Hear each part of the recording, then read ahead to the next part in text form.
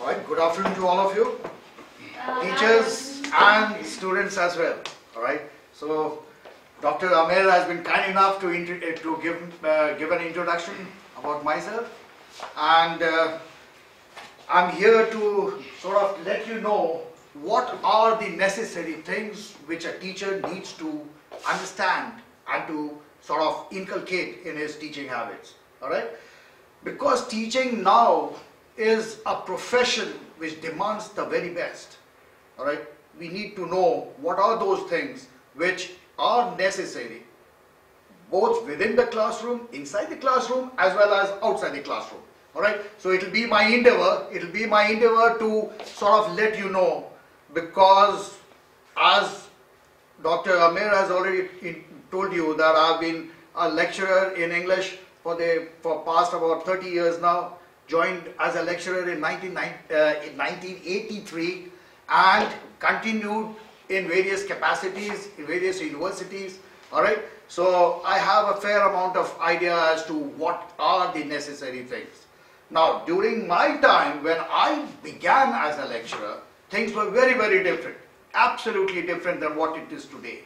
For example, take the case of the computer now. Everything is being done by computer, teaching, etc. Everything is being done. But during my time, in 1983, we didn't have the computers actually in the classrooms. So the problem was of a very different kind, absolutely very different kind. For example, I'll give you an example.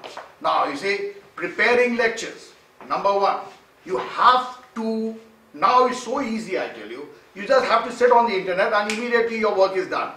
Isn't it? It takes you less than 5 minutes. But during our time, I tell you, we were totally dependent, absolutely dependent on the library. And that was the only source from where we could collect all the material. All right. So as an upstart, remember, I was just 24, 25 years of age at the time when I began my professional career as a teacher. And absolutely everything seemed to be so difficult for me. But then patience, as I said, patience is something of a virtue, you see. And I was happy and I was very, in fact, fortunate to have come across very good, you see, professors. My professors, that means my head of department and the other professors in my department, they were also cooperative, all of them. That was the decisive thing, and I can never forget their contribution actually. And I was absolutely lost in the beginning. I didn't know where to begin or how to begin and all that stuff. But later on, slowly, gradually, due to patience, etc., suddenly came across one trick, the second trick, the third trick, and then I could manage everything nicely. All right, but it did take me at least a year. That's for sure. It did take me at least a year just to understand what are the basic things and how I need to move around and what are the things which I need to avoid and what are those things which I need to inculcate as a teacher. You see, there are plenty of things which had to be thought of. Anyway, the thing is that I want to tell you is, now after so many years, 30 years of teaching experience, I probably have a very varied sort of an, you see, when I look at the past, of course, the number of years gone by, learned quite a number of things. So I'll just let you know one important thing, that before I start off with all those necessary things which you are eager to know about, I'll begin with that. Just be with me for another 2 minutes and then I'll start explaining those things. So at the moment, you see, it's like this. Worked in India, a different socio-economic environment. Then from there, and that too in India, mind you, various areas have got various types of socio-economic problems of a different kind, you see. You go towards the east, is very different. You go towards the north, is very different. So I initially began my career in the eastern part of the country. And then there, you see, the capability of the students, the competency of the teacher was very different, you see, that side. When I came to Delhi, again it was a new experience, absolutely new experience. I learned something which I had not learned before. I learned that as well. And then, after having worked in Delhi as an associate professor for almost like 10 years, then I suddenly had a chance of going out. And then when I went to Afghanistan, working for the Kansas State University's international program there in Afghanistan, then I learned a number of new things there also. So on the whole, it was a very, it has been a very good experience. And I would now like to begin and share that experience with you, because many of my colleagues here, they are all competent, I know that absolutely well, but there might be a few things which people probably might have overlooked. Alright, so the idea is here to share that experience so that we each of us benefit from that, isn't it? That's the important thing. So the first thing that I would like to deal with is, you see, by the way, one more thing before I forget. It's like this, you see, that I've been teaching many different type of subjects. Like every subject has its own type of a problem. You see, you cannot apply a certain rule in all these departments. That's for sure. Now, when you are teaching English, you have to sort of adjust and introduce something new other than, that particular rule may not be applicable for some other subject. So that has to be taken into consideration. For example, like when I was in Afghanistan, I taught various subjects, for example, like literature, writing, then the dissertation, and linguistics as well. All right. So for different things, I had to adopt a little different. But on the whole, by and large, the things remain the same. Where it differs, I'll let you know. All right. Now, now here, I'll begin with the positive attitude tips, right?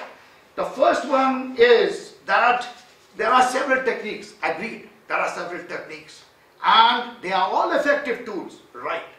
But the important thing is to keep in mind that understanding, a proper harmony has to be maintained, first of all. That's primarily the main thing that a teacher should keep in mind. That, you see, bringing about a proper understanding between the students and the teacher is very important. Primarily, that's the most important thing. Now, how do we get that? Now, you see, trust in ourselves. You have to trust in yourself. I'll give you an example. I'm reminded of an incident which took place many years before. It probably could have been 25 years before. I was coming back after having taken my classes, and it was a very hot day. And when I was crossing the road, I found that there was a blind man, and he almost met with an accident. All right? And he fell. And when he fell down, I took pity on him. And when I took pity on him, I came there and lifted him up, and I offered to take him home. All right?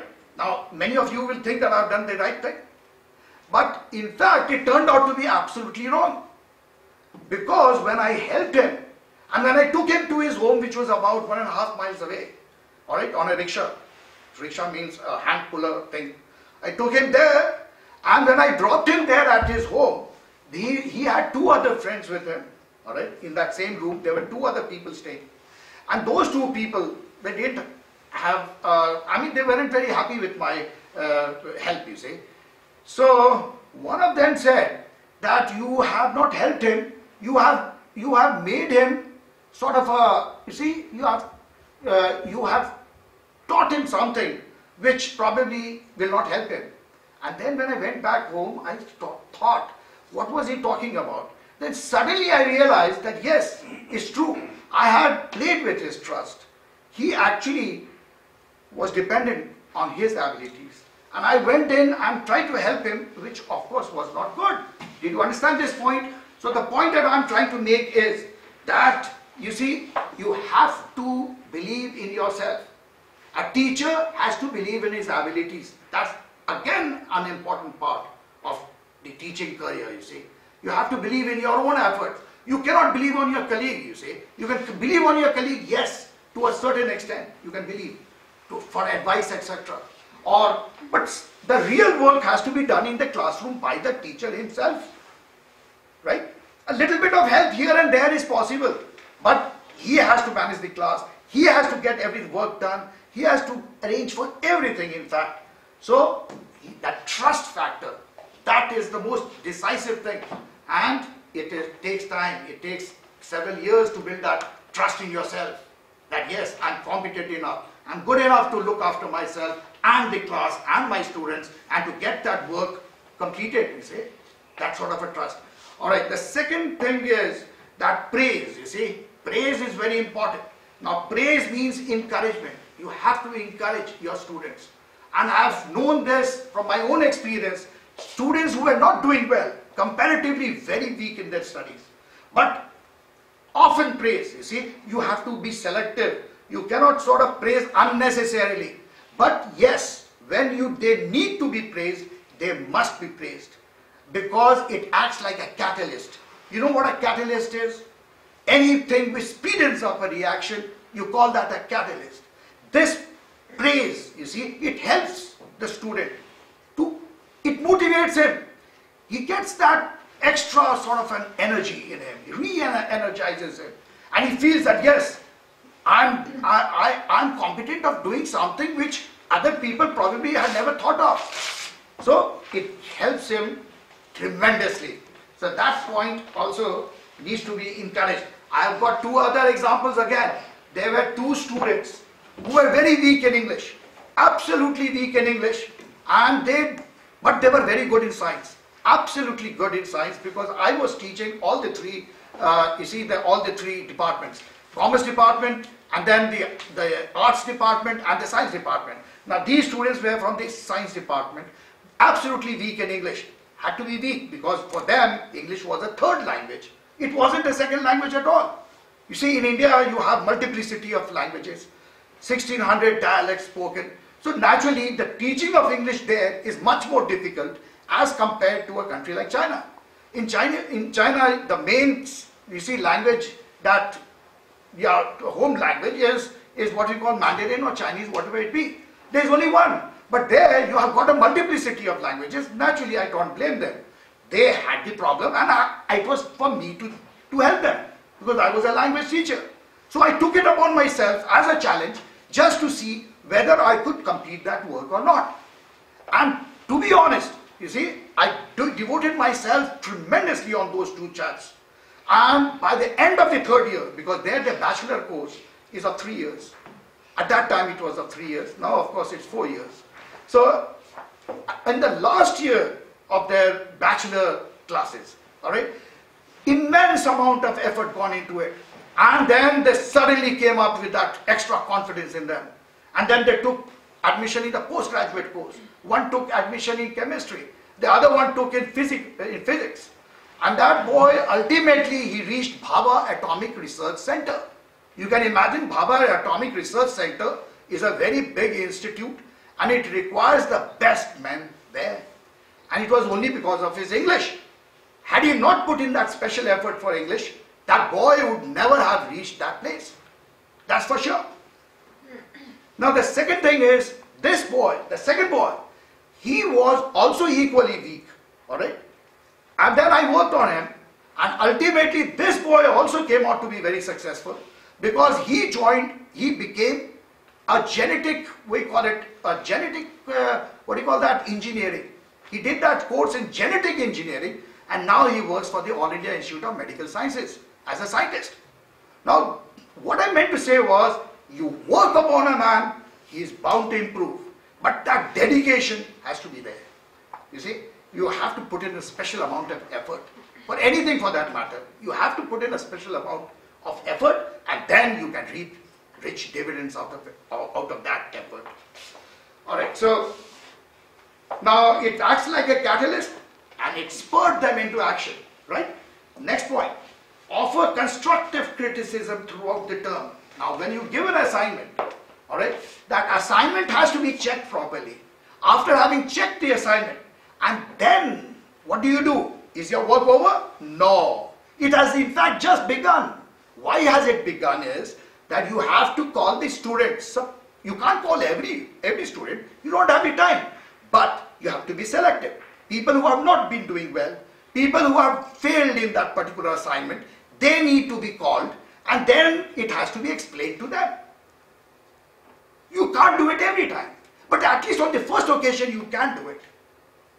See that? You can do it on the first occasion, right? And that is the decisive thing. The little bit of encouragement, little bit of timely help given, and the boy realizes where his mistake is.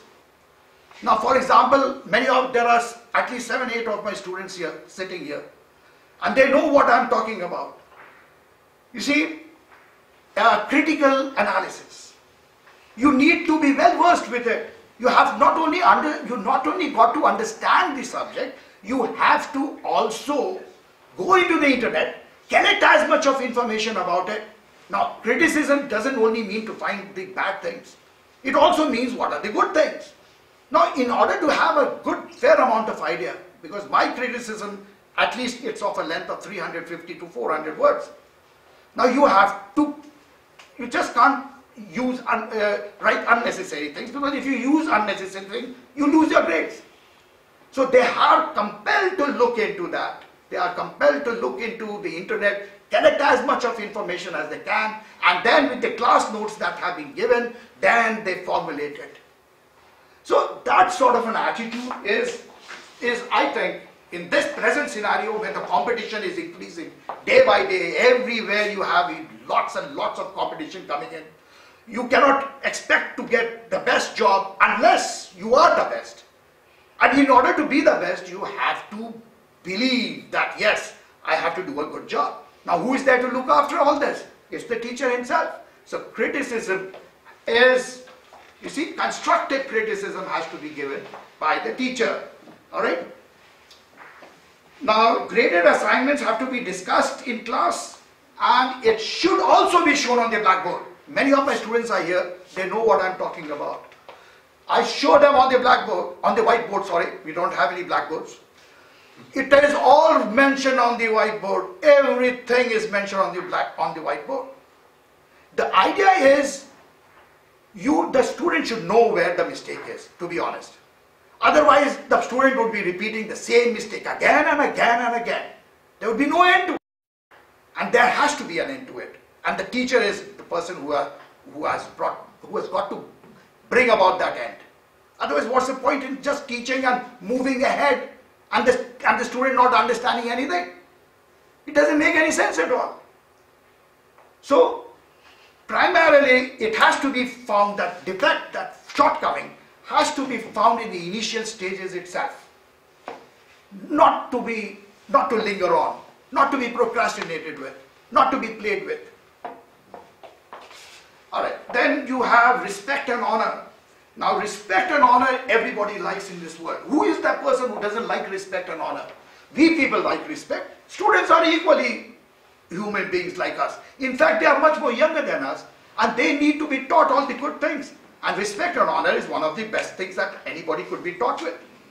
So, it's primarily the duty of the teacher also. Days of punitive action and this and that is over now. You see, corporal punishment and all, these are all of the past. The more you love your student, the more you respect your student, the better results you have. And that's a fact. It's a fact. I've been doing it. For the last 6 years I've been here. I've been doing it. I've been given a student grade of 1.15, 1.16. I'm not trying to show that I'm the best. No, I'm not doing that. I'm just trying to convey the idea that if you are a good teacher, and if you are really taking the pains of doing a good job, there is no reason why students should not give you the respect. And likewise, all right, vice versa, teacher also gives the respect to the students. And when you give the respect to the students act much more intelligently, in fact. They put in that extra labor because they know that they are wanted. You see, that feeling of wanting, that is very necessary. They feel they are a part of the family. A classroom is, of course, a family. Right? The classroom is like a family, you see. So the thing is that all of us should realize that respect and honor are two things which cannot be played with. Absolutely not. A good teacher will always pay the best respects to any student, whether the student is lagging behind, whether the student is very good, exceptional, whatever it be. But a uniform pattern has to be, you see, has to be inculcated. That sort of a feeling. And it does show good results. Alright, so we have to be a natural Pied Piper. A natural means a trainer, a good trainer. And a Pied Piper, of course, means good mentoring. Good mentoring reaps rich dividends, and respect and kindness is always repaid back handsomely. Always remember that. I find that many of these students here are the teachers of tomorrow. They are doing a special course in education. So it's good for them to learn all these things. All these things comes from hard experience actually. Practical experience. It doesn't come through textbooks. Textbooks are just vague matter. But when you start doing your job practically, then you come across all these problems and then you learn to solve those problems also. Alright, so instruction becomes that more effective. Now you see, after that, the need for regular introspection. This is very, very important, this point. How many of us actually do introspect? Very rare. It's very rare, I tell you. When I was young like you people, this idea never came to my mind. It never came to my mind. But let me tell you one very important thing. Without introspection, it's impossible to be successful. Not only as a student, but also as a teacher. You have to introspect as to where and when and why have you gone wrong. It's most necessary. And especially for a teacher, because the teacher is one, students are in plenty. You are not only playing with your life, you are playing with the life of so many students of yours. Now I have 344 students. Now if I do not introspect, I will be playing with the lives of careers, in fact, with the careers of 344 students, which I'm not supposed to. I'm not supposed to do that. Either I do a good job or I stop doing the job of a teacher. Simple as that. So introspection means you must find time to know where, when and why you have gone wrong, so that corrective measures can be taken in time. You have to do it. Many of us don't do it, but it's wrong, absolutely wrong. If you take remedial actions at the right time, right, the results are bound to be 100%. There is no reason why anybody should not be doing well. But people don't have that time. People say that, oh, I'm so busy, I've got so many classes. Where do I have the time to do all these things? But let me tell you, the world is like a, it looks very big, but if you squeeze the world, it becomes this size of a ball, the size of a ball.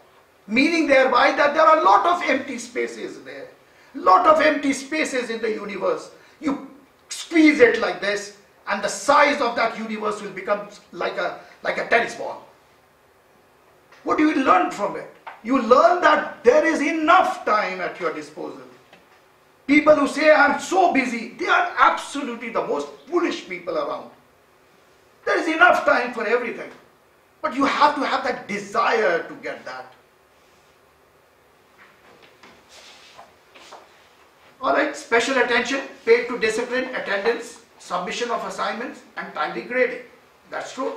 It brings uniformity to the class proceedings and inculcates good habits. Very important thing. Now if you are not a disciplined man in your life, what are you going to be? You will be a nobody. You will be a waster. Discipline doesn't mean that you get up at 10 o'clock and all this stuff. No. You have to have a proper time schedule for everything. In our olden days, I remember my parents always taught me, go to bed early.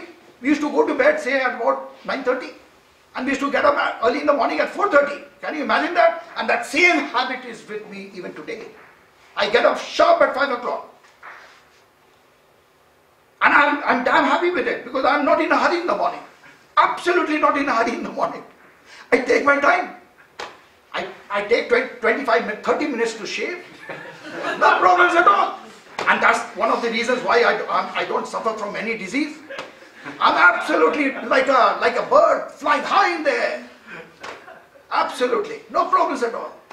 So you have to have that sort of a disciplined life. Alright? Teachers especially, they have to be disciplined, and when they are disciplined, automatically it comes to each and every person in the classroom. It comes automatically because teachers look up at the teachers, I beg your pardon. Students look up at their teachers as their role models. You do something good, it will come down and students will try to imitate that. They will try to inculcate all those good things. But at least give it a try. If the teacher comes to the classroom 1 minute late, why shouldn't a student come to the classroom 10 minutes late? Has it ever struck you? If the teacher comes to the classroom 1 minute late, why shouldn't the student come to the classroom 10 minutes late? What right have you got to stop him? What right have you got to throw him out of the classroom? What right have you to mark it as a tardy attendance? You don't have any right. You have to behave yourself first and then expect others to behave likewise. So, submission of assignments. Again, timely assignments. What about timely grading? Timely grading has to be done. You collect your assignment this week and you give it back after 15 days. Do you think it will help? It won't help. You have to submit it. I mean, try your best to do it as early as you can. You have your limitations. Yes, you have your limitations. But life is like that. Life is like that. Every profession has its own limitations. We also have our own limitation. We have to make the fullest use of it. So, this again as I told you, people who complain about time must think about that example which I gave about the universe. Squeeze it, it becomes a tennis ball. Now the next is collaborative effort on everyone's part. Now, what do I mean by collaborative? I mean interactive class. It's very necessary to have interaction in the class. Without interaction, the mind doesn't grow. The mind doesn't grow. Did you ever think of that? Our mind, psychoanalysts have proved it, that the human mind is 10,000 times faster than the computer. But we people don't even use 0.025% of it. We are not accustomed to using it. We are not accustomed to it. We have not been trained to use it that way. So again, interaction, the key to the hour. If you want to succeed in your life, you must interact with people. And the classroom is the best place to interact. Absolutely the right place. Because people are of the same age, almost of the same wavelength. Alright? That counts a lot. Now if people are of the same wavelength, of the same nationality, people of the same socio-economic background, then there is not much of a difficulty. It can be done. Alright, now the last is here on this page, aim at maximum interaction in the classroom and through faculty meetings. Now faculty meetings are very important, regular ones, because then what happens is we get ample amount of feedback. We get ample amount of feedback. What is happening? Which student is happening? Which student is not doing well? Why is the student not doing well? All these things can be analyzed together. One mind may not be the right, decision. The right decision may not come from one mind. But yes, when there are 10 intellectuals sitting in that room, they can discuss it. They can examine so many things. And this is the reason why good institutions have good students. Because each of these students are under the direct influence, the direct control of somebody watching them.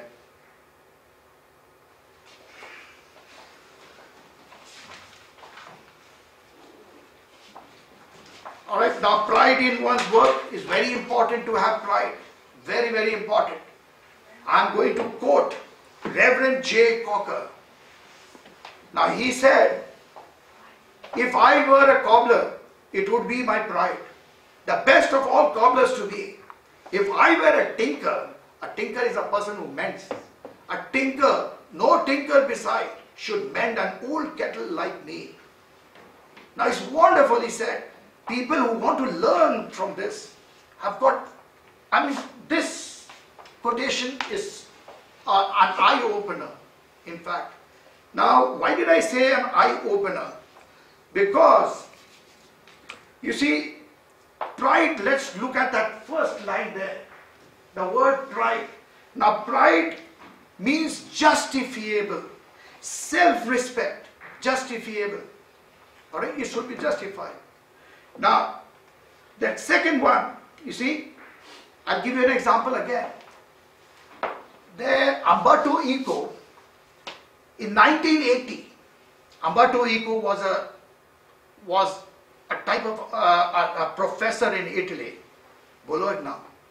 He was a professor in that university, and he is a known person for semiotics, which is the study of signs and symbols. Now you can imagine how many students are there. Just imagine how many students would be there for studying signs and symbols. Very few. But look at his enthusiasm. He wanted to be something of great importance, to do something for humanity. That was the motive. Now he has published 50 books on semiotics, study of signs and symbols. 50 books.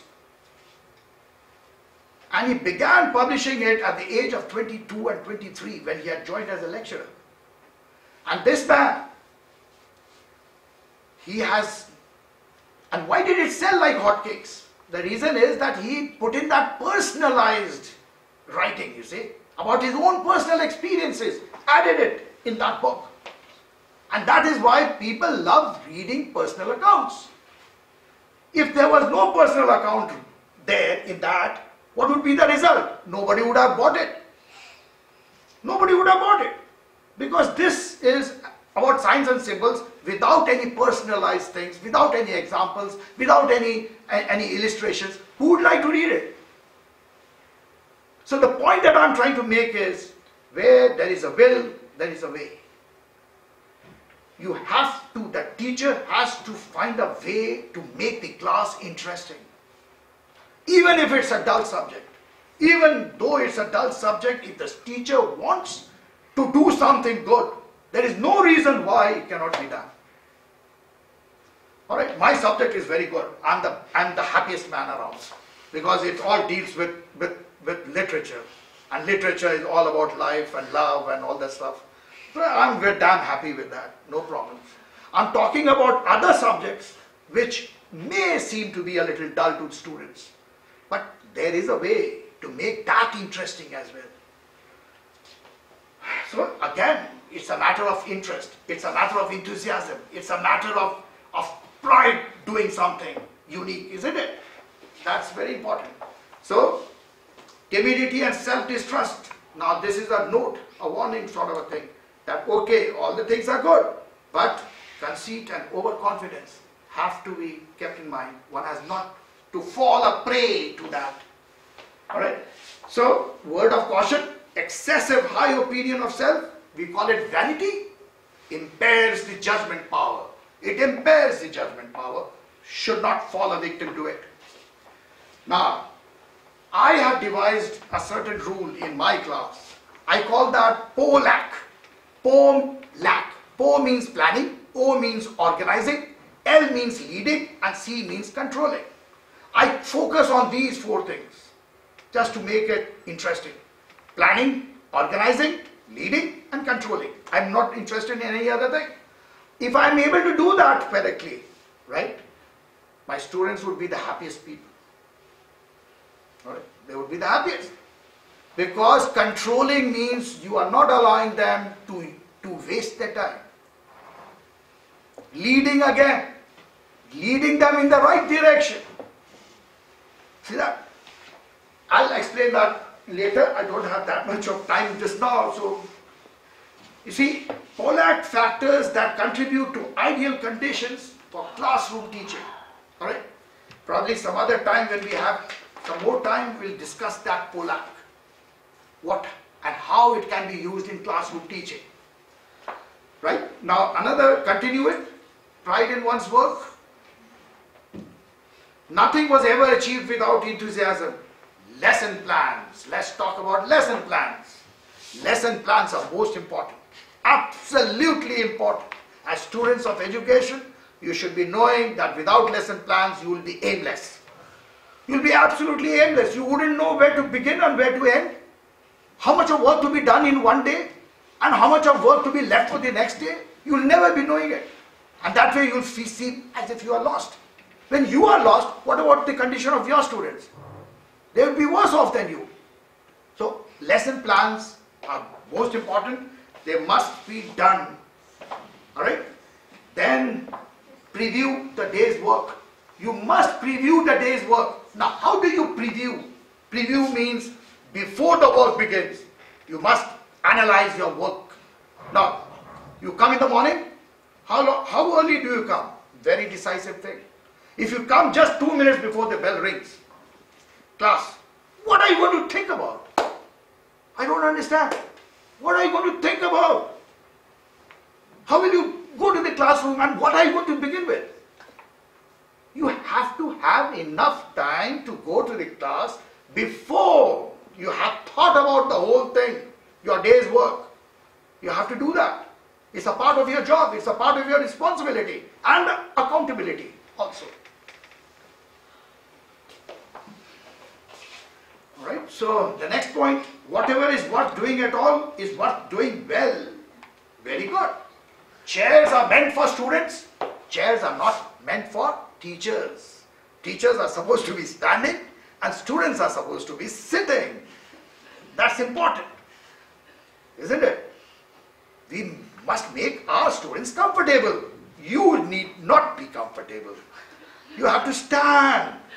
Even if you have to stand for 7 hours, stand. It's a part of your responsibility, a part of your work. If you sit, students will go to sleep. It's so simple. Students will go to sleep. And if they sleep, your job is at stake. Your job is at stake because the results will not be good and you will be asked to go. You will be replaced by somebody else. Darwin's theory of evolution. The best survive. The people who are mediocres, they have to go. The truth is very simple. So, you have that. Then in education, one never knows what each day will bring. The teacher must assess the situation, deal with it to the best of his ability and move on. That means feedback. Avail of the regular feedback and trust in yourself. Very good. Now, again, introspection helps here as well. Sense of humor brings about a little fun into instruction. Who doesn't want to laugh? Who doesn't have tensions? In the class, there is always a tension. That tension has to be lessened. It has to be lessened to some extent. Right? Lessened means to bring it down a little bit. Alright? And for that, laughter is the best medicine. So teachers should learn to make the class a little more interesting by making students laugh a little bit. Ask my students here. I always make them laugh. There is not a single student of mine in 342 students who will ever tell that Dr. Sinha doesn't make us laugh.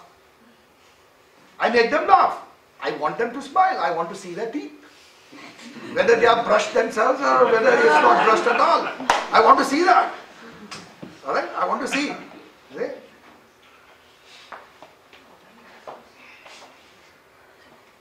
Alright? Now, the first day of class is very decisive. Very important. Everybody wants to know. Everybody wants to know what the teacher is. How the teacher is. How is he going to react? How is he going to behave? Everybody wants to plan. You see, the teacher is planning, the student is planning, everyone is planning. Yes, it should be like that. You have to know your teacher. And the teacher needs to know his students. See, it's a vice versa. Benefits both the parties. Both the parties are benefited. So, the first day is very crucial. And we all know that old proverb, remember? The first impression is the last impression. The first impression is the last impression. So the first day is a very decisive day, very decisive. Later mistakes can be pardoned if the first day's impression has been a good one. Alright? Automatically, people will say, oh, my impression about this man is very good. 1 or 2 mistakes is a humane mistake. He's a human being, he can make a mistake. But the first impression is bad, and then if the man makes a mistake, he can never be pardoned. See that? That's the difference it makes.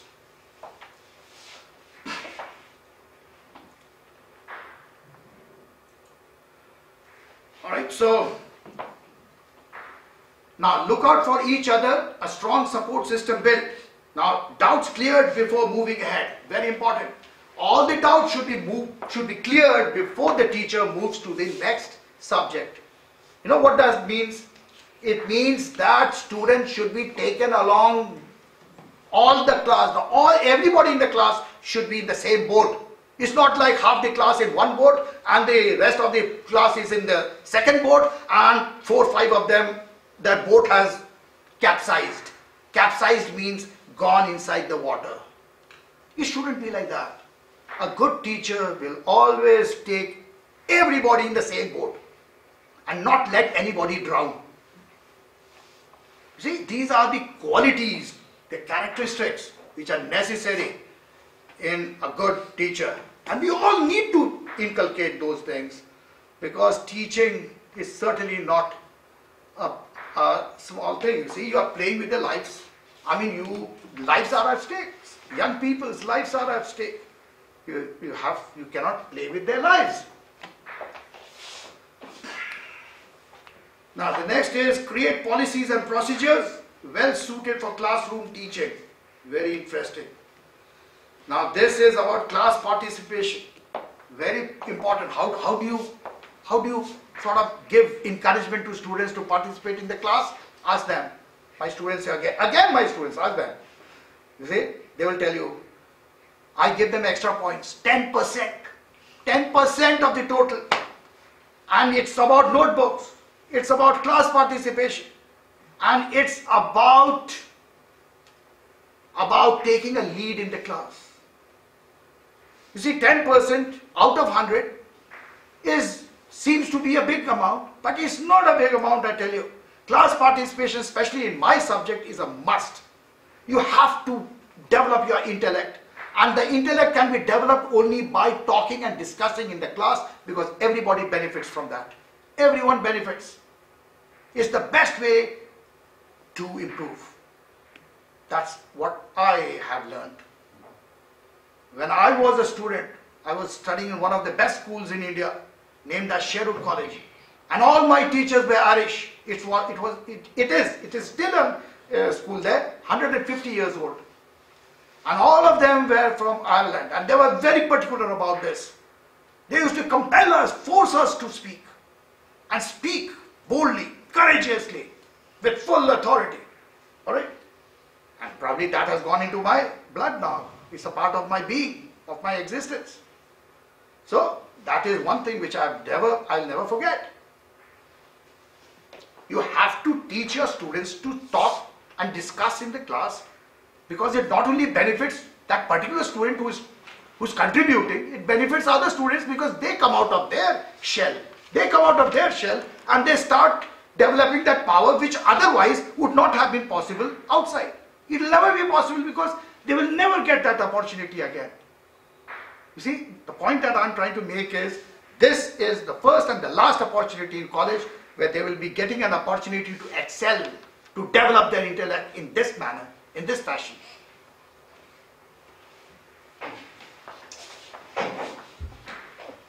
Alright, so setting or accepting goals that are realistic. Yes, competency level has to be known. The teacher has to know the general competency level of the class. Alright, and then set a syllabus. You set a syllabus which is very high, and then that's no use. It's not going to work. It's a sheer wastage of time. It should be avoided. It should be avoided. You have to set a syllabus which is at the general competency level of the class. And that can be done first week. First week the teacher watches, understands, and then makes a few changes here and there. It has to happen that way. If you continue doing with that old syllabus, because every year the competency level differs. It differs from one year to the other, or one term to the other. It does differ. A little change. I'm not asking for a major change. No, not a major change. Slight change here and there. Probably it could be like this. The first few weeks you go slow. and then pick up the speed. Accelerate after that. No problems. But some amount of thing has to be done. You see, you have to take that into consideration. If you follow that same principle for all the terms, for all the classes, then probably it may not work. It may not work like that.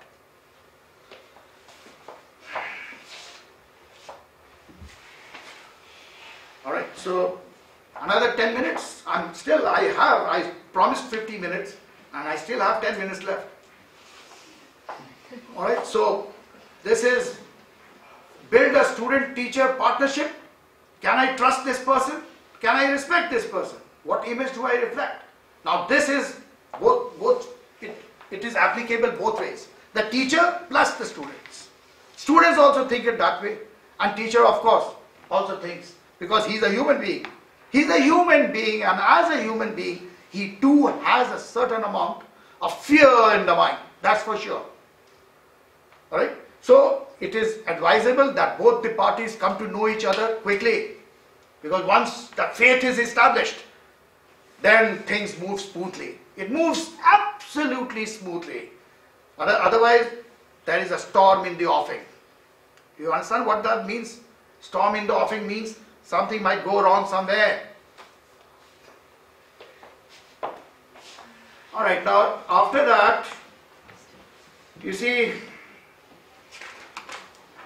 initiate effective change in students low in progressive. Now ideally, none should be left behind. So mentoring, office hours. Office hours are the right place, the right time and the right place for this work. The right place and the right time, all right, for this work. So my point, my contention is that the teacher should make full use of the office hours. It should not be a place where you just sort of think, oh, it's a nice good room, air conditioner is on and this and that, let's enjoy the some play games and all that stuff. It's not meant for that. The simple truth is that office hours are the best time to get such things done. For example, weak students. Give them a time, give them an appointment, ask them to come, clear their doubts. There is no other time where the poor student, the weak student can approach you. There is no other time. So that's the only opportunity where the weak student has. So teachers should consider that and make full use of it. Alright, now never let emotions control you. Yes, students talking when the lecture is on. When a student is caught napping or not having the textbook, it happens. It happens with me also. I'm a human being. I'm not a, what do you call a, from outer space. Right? I'm not a man from outer space. I'm a man of this world. But it does happen. Textbooks are necessary. Now the student, I don't blame the student for that. I don't blame the teacher for that. Because students have to be taught this. Without the textbook, how is the student going to read and understand? It's primarily a most basic thing. So the teacher can do one thing. Instead of shouting at the child, at the girl or the boy, the better thing is to call him to the office and explain the positive points why the student needs to come with the textbook, or why the student need not discuss unnecessarily in the class. That thing has to be explained. You see, all of you are no longer small children. You people are adults. If I talk to you like an adult, you people will understand it better. But if I shout at you, you may not like it. Nobody likes it. But if I talk to you like a man, like a friend, and I discuss your problems and I say that, listen, if you talk in the class, don't you think that you are doing an injustice to other students? Other students want to study. You don't probably want to study. But what right do you have to disturb other students? Now you see, that way you work on their mind, you see. Work on their psyche. It might work. But even if it doesn't work, then try to find out another way out. Then try to bring in a punitive action. That might do the trick. And it does. Usually it does.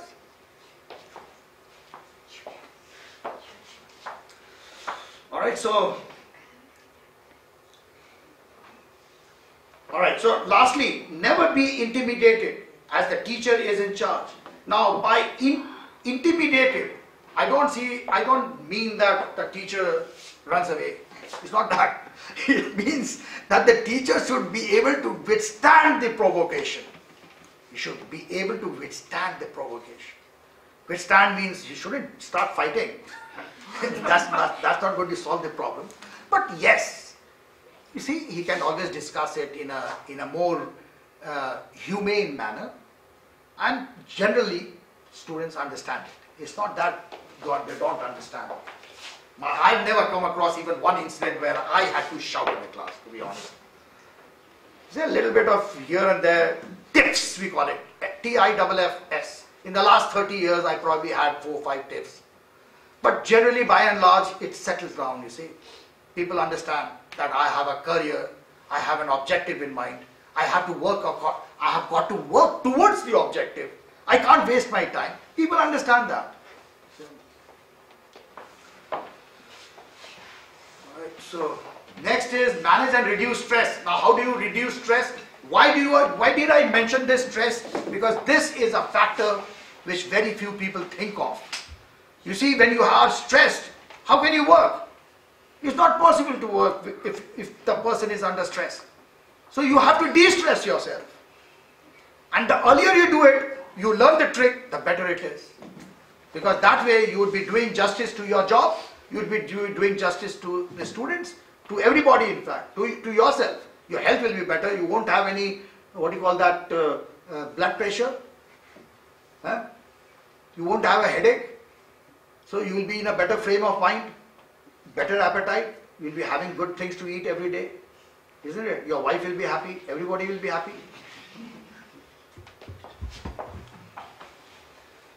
Alright, so mustn't procrastinate. Alright, job which has to be done today, it must be done today. That also relieves the tension. It relieves the tension. I've seen many of my colleagues here. Alright, Steve, for example. He goes back home probably at 7 o'clock. Not before 7. Many days I have found him to be the last man going home. When people like him can go home at 7, why can't other people wait a little longer, finish their job and then go home? You see, these things are necessary. I want to think ahead. How is it going to help? What are the benefits? The pros and cons have to be weighed.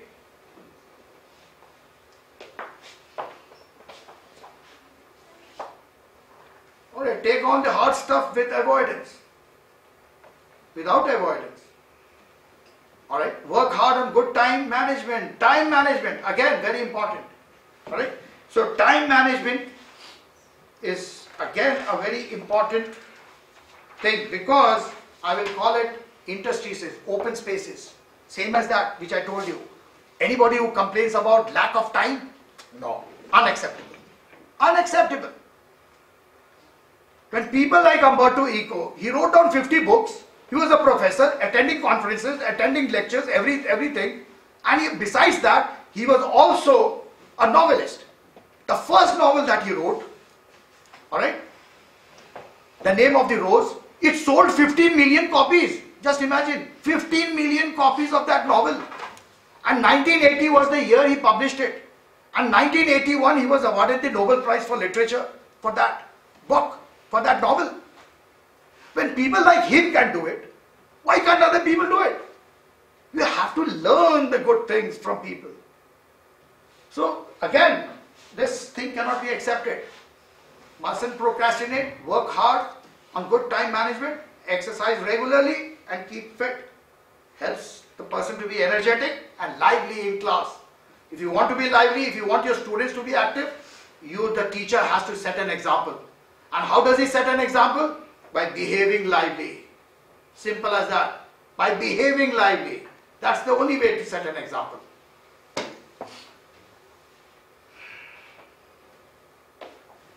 Alright, so enough of oxygen means you will be in a better frame of mind.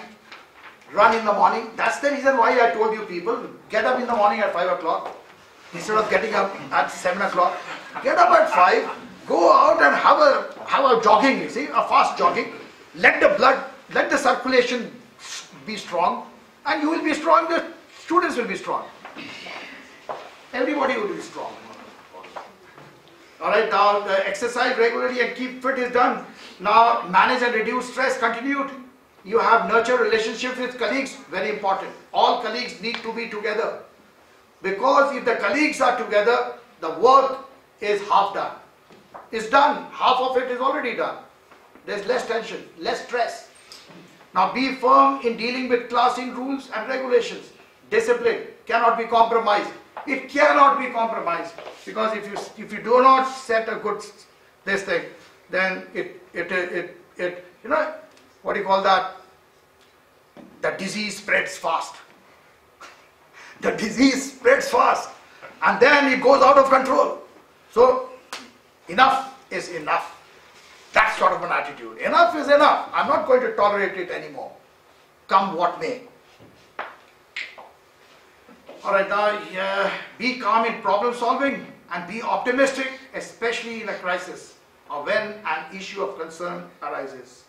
The mind works best when it is calm, isn't it? We have all heard that. When you are annoyed, when you are angry, you cannot think. And even if you think, it's never going to be correct. So be calm while you are problem solving, and the solution will be there. You can easily get the solution. Now positive, again, take the initiative in the class, let the students be informed well in advance of the clear expectations. Avoid the guessing business, no guessing business at all. Alright, so prior work done on the internet, collect information whatever you want, and then support creative consciousness. As we have already discussed this, creative consciousness is the need of the hour. Anybody who doesn't believe in creativeness will fade into, what do you call that? Oblivion. You will fade into oblivion. People will never remember you. You will not have an identity of your own. You have to be creative in this 21st century. It's a demand of the hour. You see, and this is what we are supposed to teach our students. Have to be creative. Otherwise you can count yourself as dead.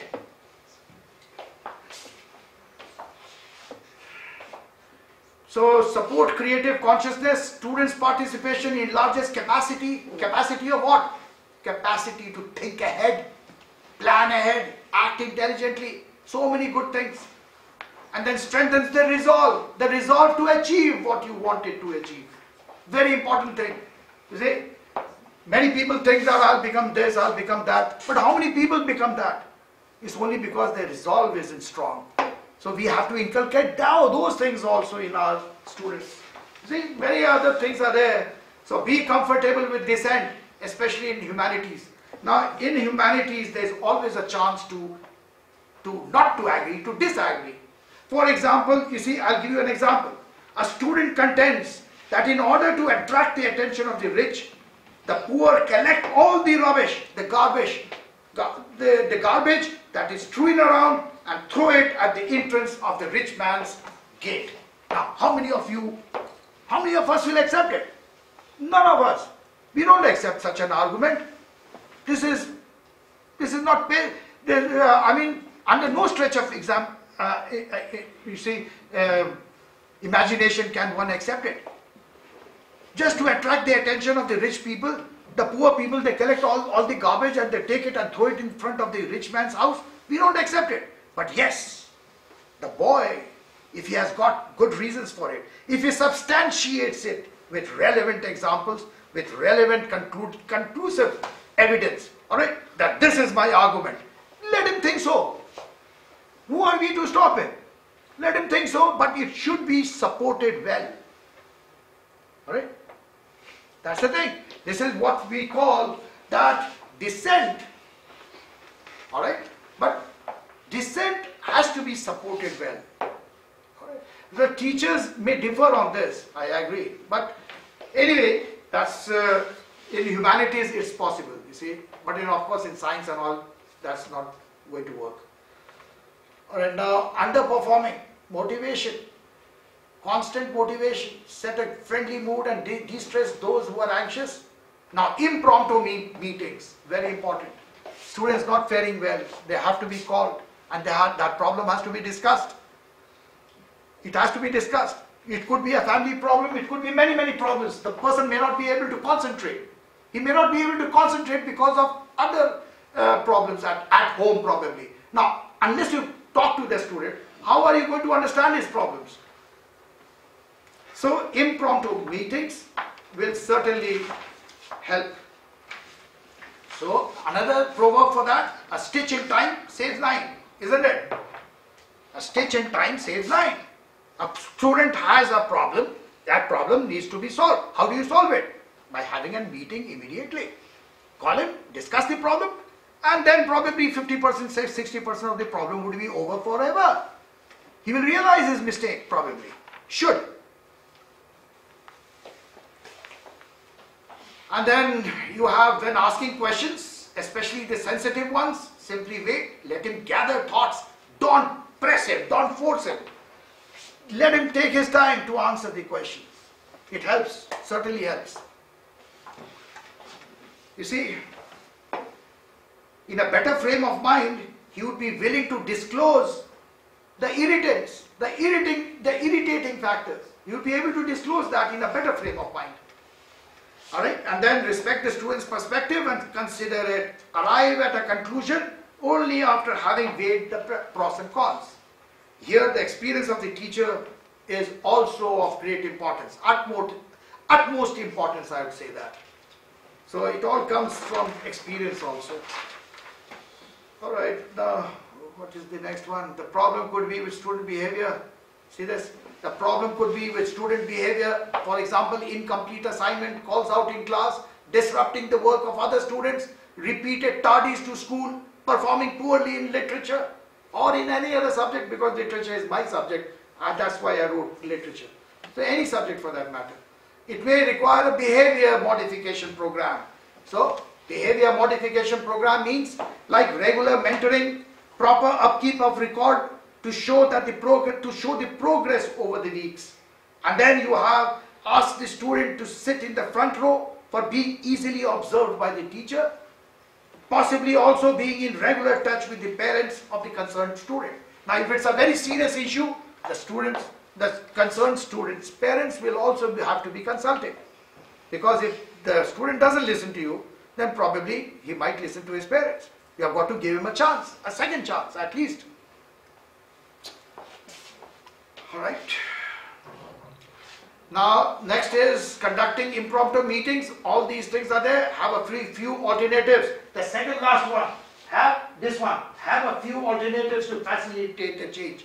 Just having a meeting isn't going to work. You have to have a few alternatives in hand.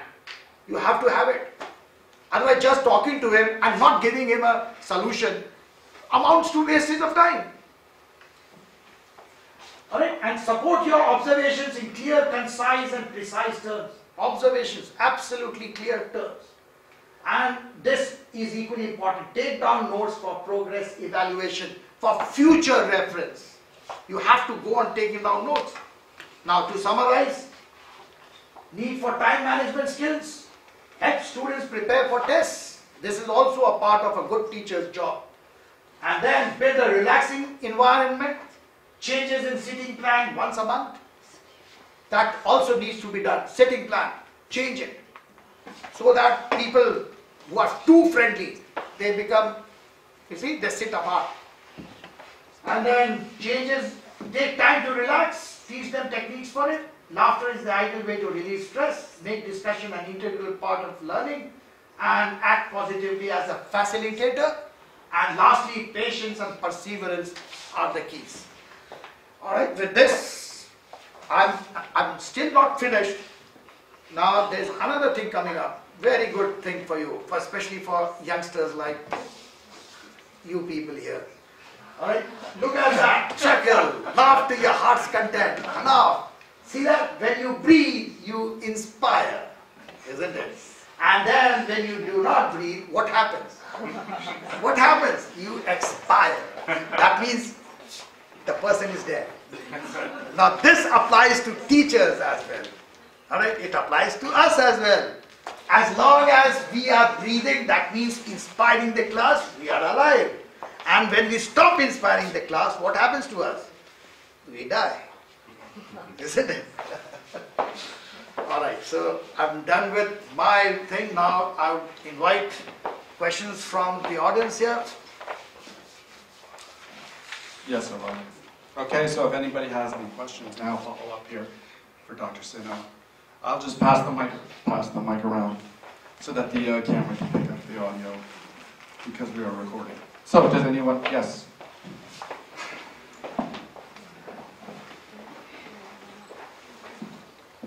Thank you.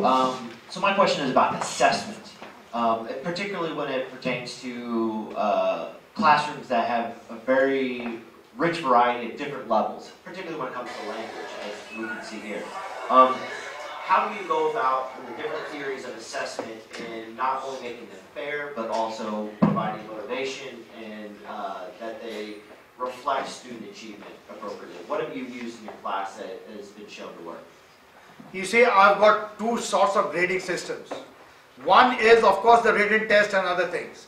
One is about the class progress. Say, for example, like in interaction, when students interact amongst themselves, what are those ideas which are generated? Who develops those ideas? Now, for example, I ask them for a synonym for a particular word, along with an antonym. Now, if somebody comes up with that, with a word, he gets a point for that. Altogether, anybody who gets 25 points and above 25 points, they get an additional 2% benefit. Right? They get an additional 2% benefit out of that 10% class participation, out of that 10%. So that motivates them to sort of come up with new ideas. But you are correct. Competency level will never be the same. It has never been the same and it will never be the same. Because in a class, of course, the level will be, say, the best may be about 90 or say 95%. And the worst could be about 55%. So there is no comparison as such. But the number of such people will not be too many. It's generally in between 95 and say about 75. That's the maximum. So one can sort of bring them to a little closer, say, narrow the gap. It can be done by adopting this sort of a method. But of course, somebody who is absolutely weak, what can be done about that? After all, you have got only 16 weeks to do it. And 16 weeks, in my opinion, isn't a big, you see, especially in language and all this stuff, it's not much actually. So, but yes, the gap can be narrowed. Great. Does anyone else have a question? Yes.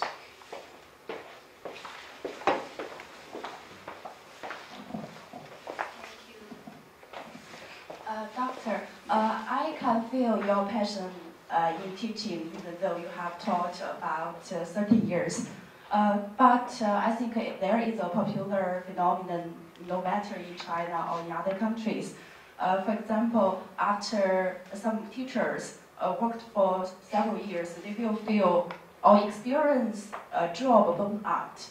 So could you give us some suggestions about how to overcome this job burnout? What did you say, the last two words, please? Burnout. Job burnout. Job burnout. Yeah? Burnout. Burnout. Yeah. Yes. Burnout of who? Teachers. As teachers. Oh, teachers. I know you feel very passionate about teaching. But what you probably what you meant to say was that some teachers, at the age of say 60, they feel as if they are burnt out, that they have expended their energy. Yes, so they don't feel, maybe after a few years, they will feel bored about their job. They will lose their passion or enthusiasm towards teaching. How could you give us some? See, you are absolutely correct in a way, because teaching actually should be an enjoyable thing. You see, sometimes what happens is people take up this profession because they do not have any other thing at hand. Now, but if they continue for say 40 years, if they have taken up this profession at the age of 30, and if say another 30 years they work, that means they are now 60. That means they shouldn't have felt it that way. Anybody who sticks to a profession for 30 years, that means that the person must have now taken a liking for that subject. Otherwise, the person wouldn't have stuck to that profession for so long. Did you understand this? It's all about liking. If you like to do something, you will continue doing it. But if you do not like to do something, you will discontinue it. It has to be that way. But you cannot continue with something which you dislike for 30 years. It doesn't seem reasonable. I mean, it doesn't sound to be like a possibility. Did you understand this? For example, I began my career when I was 24. And I'm still sticking to it, in spite of the fact that I'm an MBA graduate. I did my MBA as well, Master of Business Administration. And some of my friends who did their MBA with me, they are now as general managers. Some of them are in very high positions. They are earning 10 times what I earn. But I continued doing my job. In spite of the fact that I completed my MBA, I could have changed my profession, but I loved my profession so much that I continued doing it. So, if I had disliked my thing, I would have left my job, this profession, I would have left my profession long time back. I would have begun something of my interest.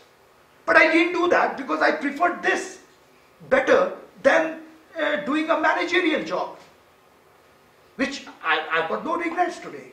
I've got absolutely no regrets. I've lived a happy life and I'm quite proud of it.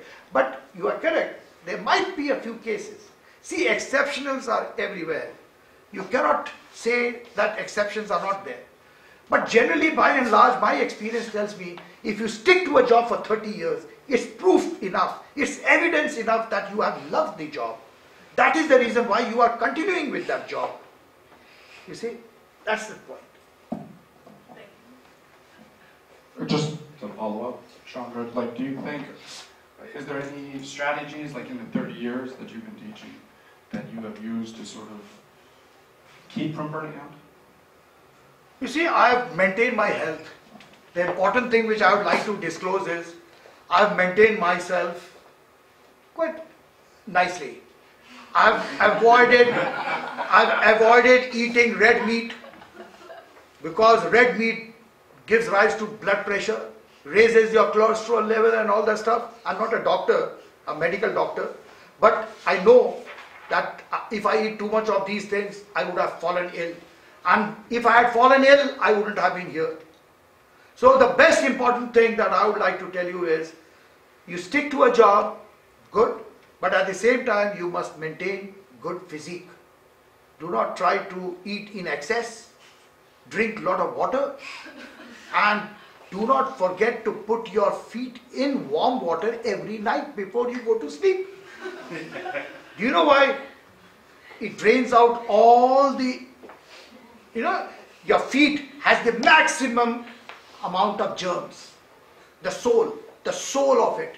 You know that this is the palm. And this part of this leg is known as the sole. The sole has the maximum infection. And the best way to be happy and to be active, lively, is to have a bucket of water, put your both your legs in that, and keep it there for at least 15 minutes every night before you go to sleep. Because the soles are absolutely cleaned of the infection. No chance of any infection. And then you will be happy. Okay? I'm not sure I can really follow up on such a great description. However, I have a question regarding curriculum. Yeah. In this competitive age, all of us teachers are often have curriculum foisted upon us, or we accept it as part of our job, our role. Sure. Have you ever found in your 30 years that the desires or demands of curriculum have collided or compromised your wishes in a classroom setting or your goals? Very good question. Actually, it has.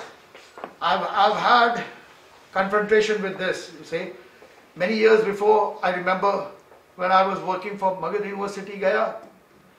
In '69, I had a collision, in fact, with my head of department because he was insisting on something which wasn't of relevance. It wasn't of relevance. And I was not the only one who raised that point. There were two other people. And ultimately we won actually. We revised the syllabus.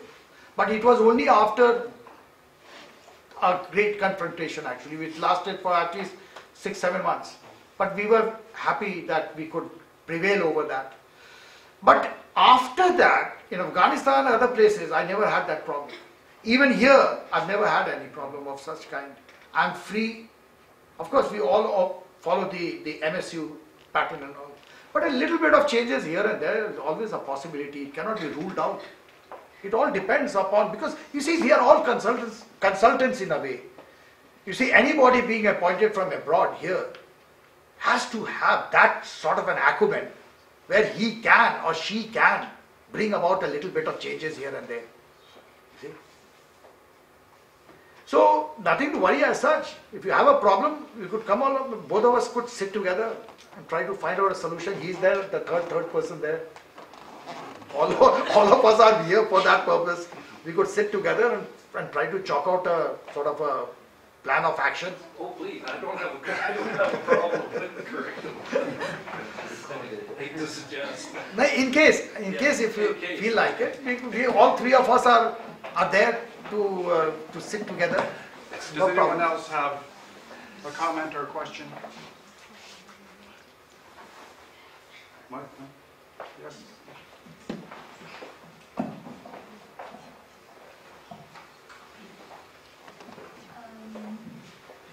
Now I'm a student, I'm not a teacher, but I still have some questions for like when we have profession in the future, and first when we choose a job, of course we have passion about it, but when we become like feeling that we are losing the enthusiasm to it, how can we like prevent? With the last part, could you repeat that again a little louder? We feel that we are losing our passion. You feel you're losing passion for the job? Oh gosh, listen, you are too young to lose passion so quickly. Okay, you are too young for that. You have not yet begun with your career and you have already lost your passion. Very strange. No, you better come and meet me one day. I'll explain a few things to you and you will feel better after that. I promise you, you will feel much better. Alright? Yeah, like at the beginning of every semester, students, they start very hard and they become like losing the passion and they No, start it's losing not job. the right method. What I would suggest is They try passion to is force something it. which continues. You should become, you see, it's a continuous process actually. You stop midway.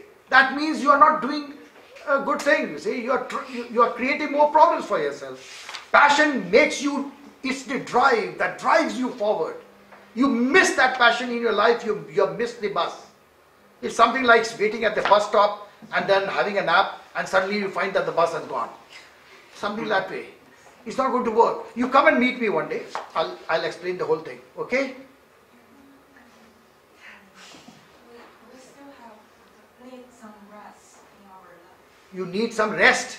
Yeah. When are you going to see? Listen, Like students, you said, I'll give you a very good example. Students who work hard for the next 5 years, they will enjoy their life for the next 50 years. And people who enjoy their life for the next 5 years, they'll have to work very hard for the next 60 years. Which would you prefer? Which would you prefer? Tell me honestly. Study hard for 5 years. You are not, That's why right now you don't have any option. There's no option left. You have to work hard. We people, do you know one thing? I honestly tell you, no boasting stuff.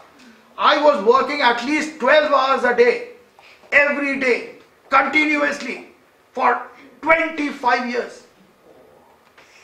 When I did my PhD, Mike, it was in the year 1994. And my guide, we call them guide, you see, people who help. My guide made me write 25,000 pages. Can you imagine that? 25,000 pages for my PhD. I was mad. I went mad. I used to write 10 pages, he used to throw it off. No, write again. And I was cursing my luck that out of all the hundreds of people, he was my guy. I was cursing my luck. You have to accept. You have to accept the inevitable. See, work hard, you are a winner all the way. You stop working hard, nothing can, then there's no hope. You have to be the best nowadays. You either are the best or you are nobody. Simple as that. Mediocres, no chance. One more question. Yeah, go ahead. Something bad just happened when like, with some good students, they had a bad test, and they think that I cannot get an A, and I want to drop the course. Okay. So what should be done with them? Maybe we worked hard for the test. No, what is your question? Those people who lose heart, So, what is to be done with them? Is that your question? yeah, Okay. that's broken heart, and we don't want to continue anymore. You don't want to continue. Yeah, we just want to stop, give up, and dropping the course. And drop the course. I have, I've been You see, the convincing thing is, myself to dropping courses. Yeah. those I've never people, done. okay, now I have only one word for those people. They are either cowards, simple truth, call them cowards. And cowards means people who are not fit to be in the college. They should be doing some other job outside. As I said, cowardice is not the key to this. You have to be bold enough. You have to fight your way in this world. Money does not grow on trees. You have to earn it. And to earn it, you have to work hard. That's the only alternative. No other choice left with the student now. No other choice left with the student. You see, just imagine the world's population now is 7.3 billion. 100 years back, the population of the world was 5 billion.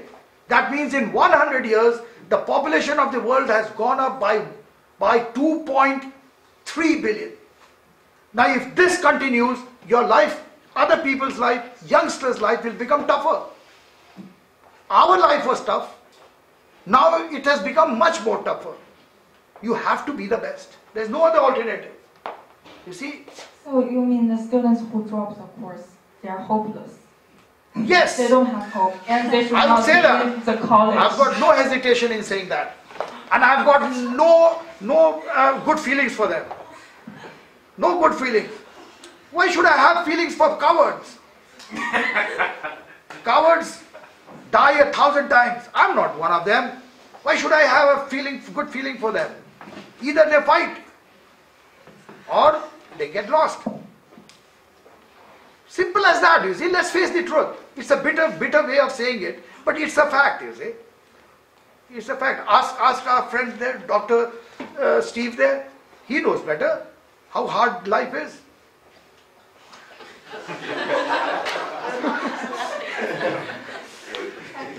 Thank you. See that? He teaches law. Ask him how hard it is. He's a professor of law. Does anybody else want to weigh in on how difficult life is? Share their experiences. Okay, I think that will be all then. All right, thank you, Dr. All right. Sinha. Thank you very much.